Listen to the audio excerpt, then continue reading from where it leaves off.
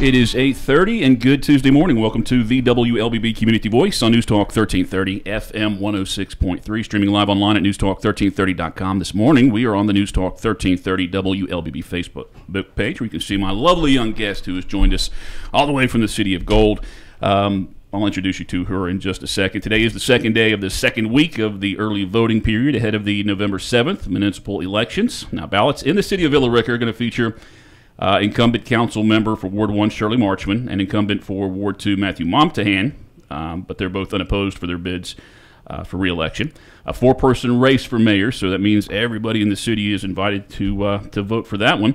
And two people qualified to fill the vacant Ward 3 city council seat following Leslie McPherson's resignation in order for her to run for mayor. Now, one candidate, Philip Butch, a chiropractor, he was on the program, I think, about a month ago. So after today's show, you can go back and watch that one and compare with our guest this morning, Stephanie Warmoth. Good morning. Good morning. And congratulations on qualifying. Thank you. Apparently you didn't have a bad history or bad background or anything. No, you get on the ballot. No, sir. Not at all. Well, very good. Well, give us the who, what, where, when, why, and how of Stephanie Warmoth. So I'm a Georgia girl, born and raised. I was born in Marietta, grew up out in Conyers, later moved to Dallas, and then eventually landed out here in the West Georgia area. I married my husband 18 years ago. We share 4 children together. 17 is Tatum and 15 is Kinley. And then there's my 12-year-old Joe Nate and my 8-year-old Charlie. And all 4 of them attend Villa Rica cluster schools. And we're involved with Parks and Rec with various sports and activities with that as well.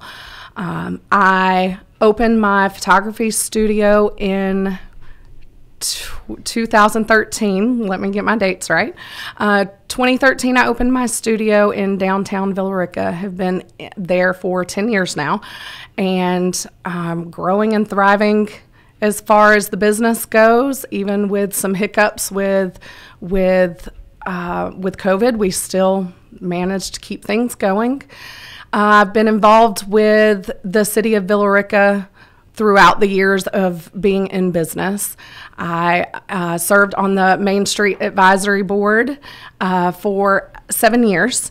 2 of those years I served as vice president. And I just learned at that point how much I enjoyed service and volunteer work. And it got me. And so, I continued to work with Main Street for those 7 years, and then I'm currently serving as president over at Reed Plantations HOA. So working with the board of directors to make sure that our community is properly served there as well. And yeah, so I think that about sums it up. It does sum it up. Yeah, I don't have any other questions. You went ahead and went right to them. So what was the motivation? I mean, you talked about, you were on a board, the Main Street board. Actually, tell me about your role on the Main Street board. What did you learn about downtown businesses, or what did you see maybe as part of that board? What do you take out of that experience? Well, I enjoyed... Okay, let me back up. So I did learn all about the different events and activities and things that the city puts on and what it took to make those events happen. And there's a lot more to it than the average person would think. And that was something that I had learned, was what all is involved with that and the importance of that for those businesses as well. All right, Stephanie Warmoth, our guest on this morning's Community Voice program, one of 2 candidates vying for the vacant Ward 3 seat on Villa Rica City Council. Would you have challenged Leslie McPherson in 2 years when that seat came open naturally, or were you just kind of motivated when you saw that it was open? I don't know that it's fair to say I would challenge her. For me, it was about timing. And so maybe, in 2 years, maybe if she had decided to, I would have. But I think Leslie's done a good job, especially with keeping her constituents informed. That is something that I like about what she has done, for sure. So you hope to carry that on, too, as far as keeping... I do. And how would you go about that? Well, I think that it doesn't have to be anything fancy, just a quick little email blast to, here's what's being shared from our mayor, whoever that may be, and here's where my stance is on it, and just something brief and keep it moving. Again, Stephanie Warmoth, our guest on this morning's Community Voice. If you have any questions or comments, please feel free to post those on the News Talk 1330 WLBB Facebook page, and I will try to take a look at those throughout the show. What do you see as the role of the city council person? What is the job? What are the major duties and the significance in Villa Rica? Because in some cities, it might be a little different. Right. So, I mean, as I see it, it's talking to those constituents and finding out where their concerns are and where they would like to see things go. Being part of making those decisions that impact everybody in Villa Rica, not just in Ward 3, but impact everybody. And so I think it's important, since you're making those kind of decisions, that you know where your constituents stand as well. How much experience do you have with a budget? Well, I'm a business owner of 10 years, so there's that budget. And then, of course, being part of the HOA, there's the budget for the neighborhood as well. Very good. We're going to take our first break. And again, if you have any questions or comments for Stephanie, I do encourage you to post those to the News Talk 1330 WLBB Facebook page. My name is Colin Worthington. Community Voice is brought to you by Tanner Health System and Oak Mountain Academy. Oak Mountain Academy is an innovative school of academic excellence celebrating a 61-year legacy. I'm Patrick Uran, head of school, inviting you to join us for our annual Fall Festival this Friday at 3:30. Join us at the OMA Gym for food, fun, and fellowship. Costume, games, raffles, and competitions are just a few of our Fall Festival exciting activities. For more information, visit us at oakmountain.us. Discover your journey at OMA. Prepare, explore, and achieve. Health is a journey. It's making better choices, even when it's not easy. It's taking care of yourself and the people you love. At Tanner Health System, we're there for you with every step, with primary care, heart care, cancer care, women's care, orthopedics, surgical services, and so much more. We're dedicated to helping you live and feel your best. So let's get on that journey to health. You've got places to be for many years to come. Find us at tanner.org.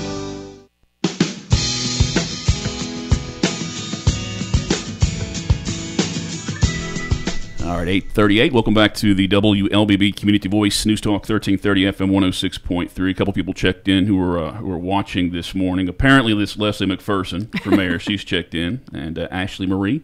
Okay. I'm guessing you know her. I do. A hey, big Ashley. heart from her. Let's see here. Back in July, residents of Darden Street kind of made it a standing room only event at the Villa Rica work session, or maybe it was the meeting, but they're concerned that part of the proposal for that connector from Mirror Lake down into downtown is going to affect some of their homes. I mean, maybe all of them even. Now, I guess that's not officially approved yet. I think it can be voted on by the Villa Rica City Council. So if you were to win this race, I mean, you actually have the potential to be on City Council by November. That's right. Yeah, they don't want to leave that till January, maybe, because it's a vacant spot. There's a possibility that the city has suggested that they may have to use eminent domain if some of those people don't want to give up that home for that connector. How do you feel about that issue and then using eminent domain? So I've asked a lot of questions about this. I was under the impression that it was specifically for golf carts, and it is not. This is a safety concern issue. A lot of or those residents over there, if a train is blocking those tracks, or if a train even comes through, should I say, there's no way for emergency vehicles to be able to get over to them. There's one way in, one way out. So that's a concern. So this cut through road, to my understanding, and again, this is one of those where I'm not privileged enough at this point to have that all of the information. And so what I'm understanding about it at one point was it was going to be the majority of the houses, and then it turned into it was just going to be 2 of the houses, and now I'm hearing 3 or 4. So there's a lot of information left to be answered. So before any kind of answer from me were to be given, I would like more information about it first. With that said, eminent domain is, something that, from what I've heard from talking to some of the council members, is that that's not something that's being said right now. They're trying to work it out with those homeowners. And that would definitely... It's been a suggestion that, we'll give you as much money as you need, but, who's to say how much they need? And in those houses, people have lived in those houses their entire life, and they're paid off. And it's a whole community. And one of the things with that is that if they don't have a house payment and they are used to not having a house payment, we're going to make them relocate and have a house payment. I mean, it just puts a different perspective on things. Do you pay attention to social media a lot and see the concerns of residents and things they're mad about? I do. Yeah. I do. Do you think you take criticism well? I do. I think that constructive criticism is how we grow. Well, then don't read Facebook, because it's not constructive. Well, no, you're absolutely right, and I've definitely learned that throughout the couple of years. Yeah. What's the biggest issue because you've done some campaigning, you've been out there talking to people. What's the biggest thing that they're talking to you about? It's like, I want to see this. I mean, I suspect that some people are asking you to fix the issues out in Israel. They're like, well, that's not what we do. But what are the biggest concerns locally for Villa Rica? Clear across the board, it's the amount of growth and the infrastructure issues. The infrastructure issues are a huge concern for the residents. When I went out speaking to some of the residents over on North Avenue, one of the biggest concerns was the water flow issues, as well as the dirty water. I know that the city has already approved some of the work that's going to happen over there, and I'm not sure. I need to look into exactly what all they are planning to do, because these are big issues for those residents. Are you able to, how much time do you expect to commit to being a council person? Do you see it as a full-time gig? Well, it's technically a part-time gig, but I mean, as far as how much time I can commit to it, my schedule is dictated by myself, so I'm able to manipulate my schedule. So the scheduling and we prioritize. And I'm a mom of 4, so it's a lot of balancing act, anyways. And as a mom, and as a business owner, and every volunteer position that I have been involved in, it's balancing all of that. And that's just, people should understand that. I mean, Again, it is a part-time job, and people do have families, but wanting to serve. And speaking of wanting to serve, I mean, if you don't win this, would you continue to try and volunteer and be a part of the city in some way? Absolutely. Okay, very good. Absolutely. I think it was July of this year, there was something shared on the Villa Rica Police Department Facebook page that offended a lot of people, a story that went viral. And there was a letter put out, a comment put out by the mayor pretty quickly afterwards. Explained that I think that he was embarrassed by it, and who wouldn't be. But as far as the timing of putting that letter out, do you feel like, and I know some police officers over there definitely felt like they were thrown under the bus after that. That's in theory that's been resolved, and they're making some changes. But the response from the mayor at that point, it did offend some police officers. Are you aware of that response, and how do you feel about that? The timing? I am. So I am, and many people may not know this, but I come from a family of law enforcement. So law enforcement is near and dear to my heart. And I understand about supporting those police officers.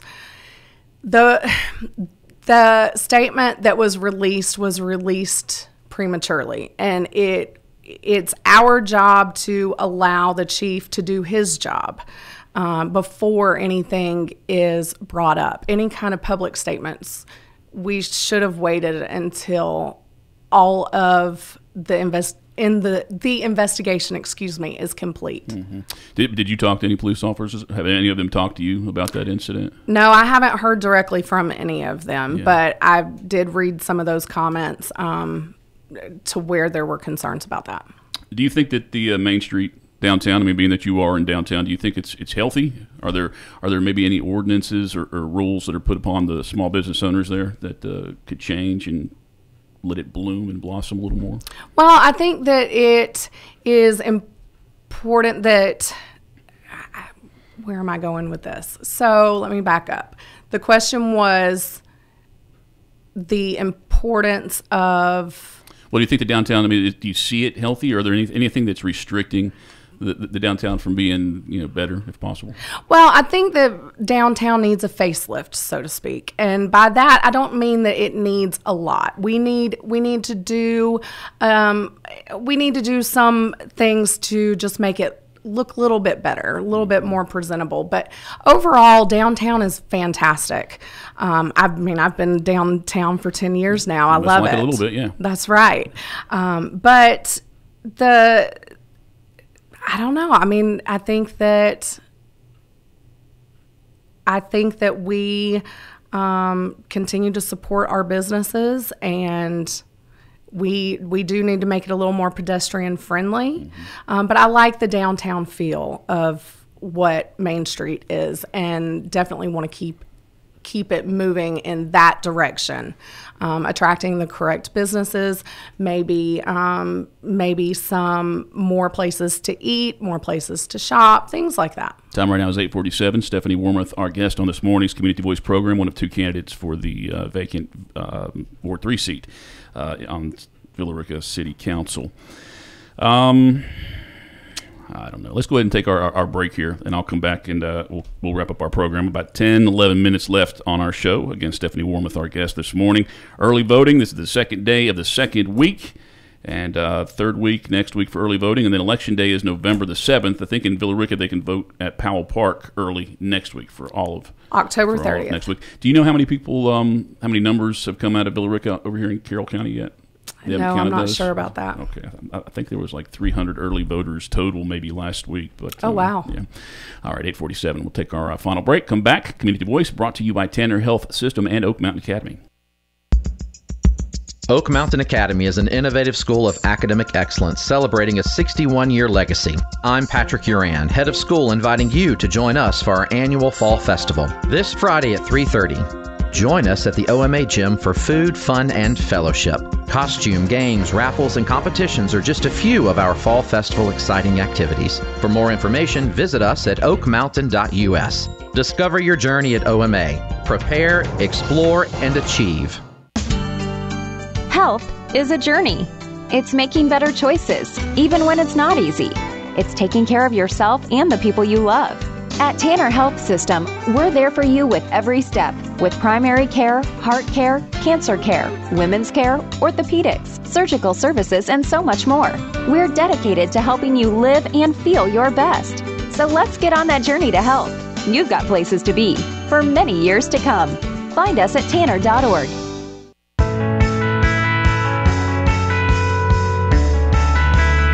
Page 48, welcome back to the WLBB Community Voice, News Talk 1330, FM 106.3. My name is Colin Worthington. My guest is Stephanie Warmoth. She is one of two candidates running for that vacant Ward 3 seat in Villa Rica. One of the, you talked about downtown and attracting more businesses and things. One of the duties of a city council person will be deciding on rezoning requests.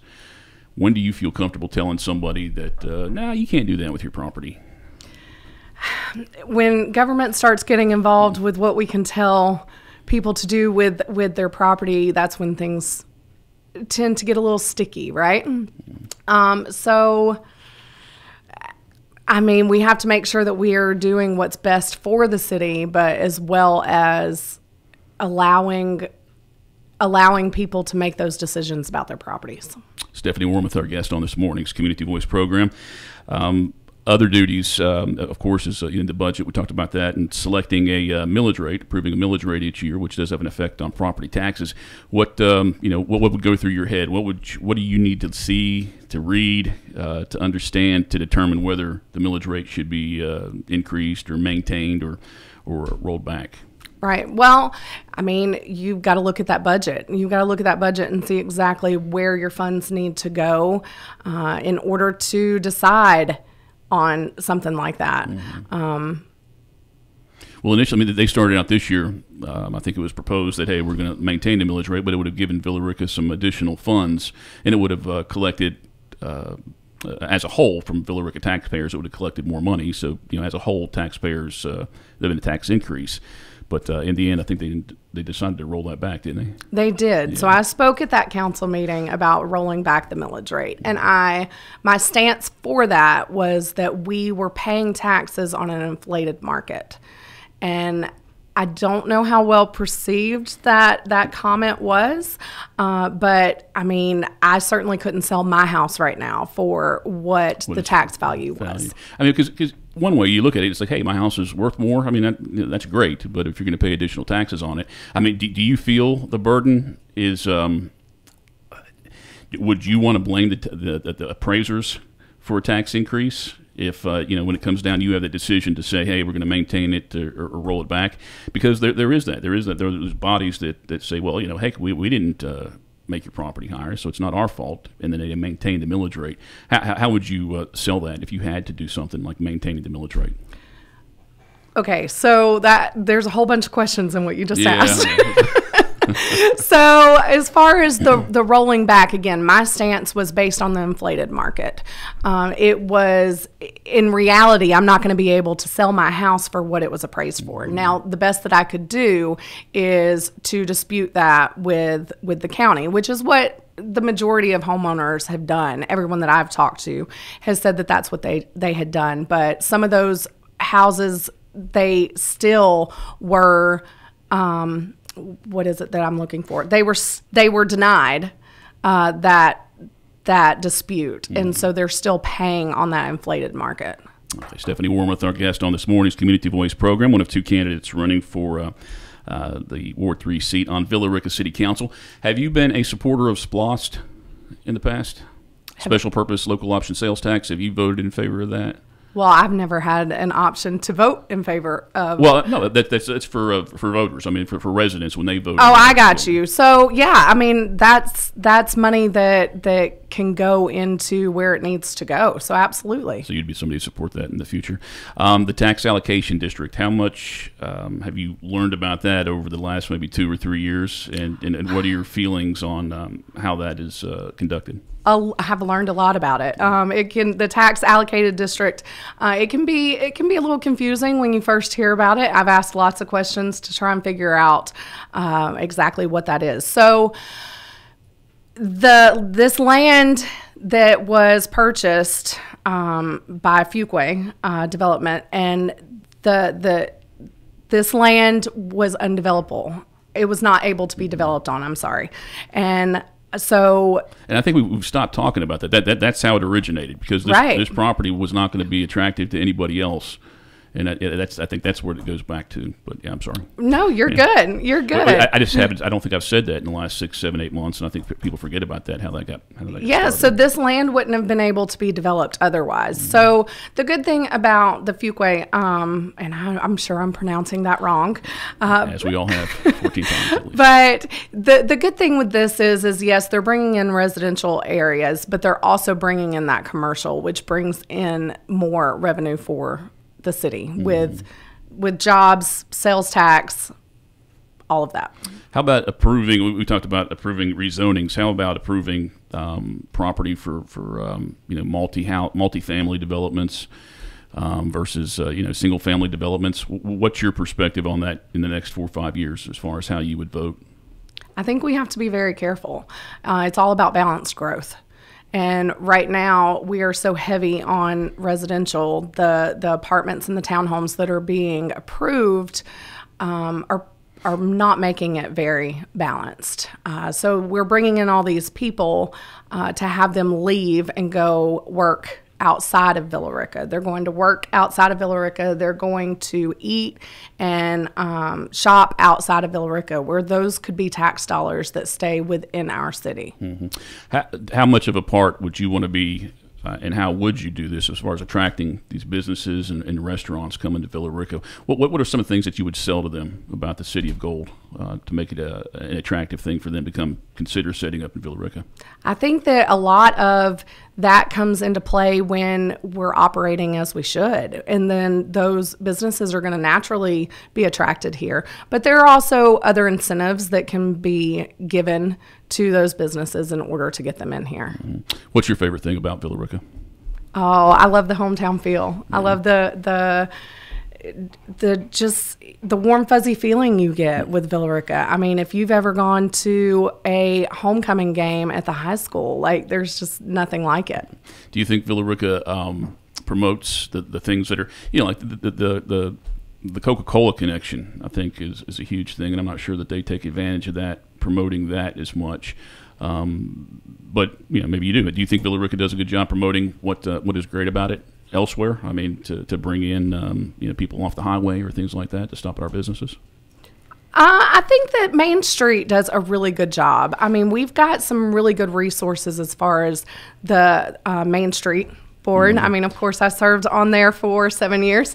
So I think that they do a really good job about promoting different activities, different events that are going on. It's been said that to pay for the infrastructure needed with the growth is that you need more growth in Villa Rica. You're going to need that growth to pay for infrastructure improvements. How much have you been paying attention to like the water needs in Villa Rica, the issue with water and other infrastructure? I know that we have a lot of work to do as far as our infrastructure goes. And we have two options. We can either buy from outside, as we have been doing from Carroll County and from Douglas County, or we can become independent.